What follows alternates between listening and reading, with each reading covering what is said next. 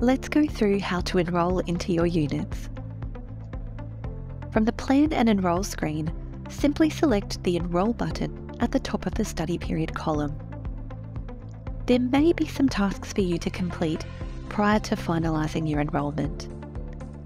If there are tasks for you, they will show on the enrolment summary page. Tasks range from agreeing to the TAFE Queensland terms and conditions, confirming your reason for study, or applying for a Centrelink concession, if available for your chosen course. Click the Complete My Tasks button to view and respond to your pre-enrolment tasks. All mandatory tasks must be completed before you can enrol. Click the Finish button when you have responded to all tasks. Note, if you do not have a Centrelink concession, you do not need to respond to this task if it appears for you.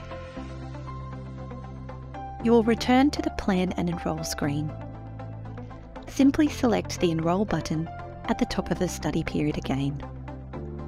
An enrolment summary will appear where you can confirm the units or clusters you are about to enrol into. Select the Confirm button when you are happy to proceed. An enrolment quote will display.